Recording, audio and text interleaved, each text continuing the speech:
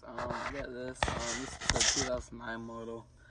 I just had repairs with this thing. I had this since maybe 2018, 2019. Yeah, or 2020. I don't remember, but it didn't work. The corrosion was so bad. It got to the board and everything else, and the wires corroded off. I cleaned the department good, like there's like zero corrosion.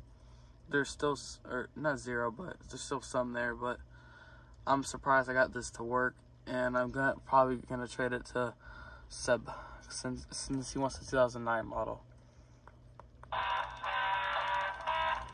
I repaired the head, but it's still making the ticking sound.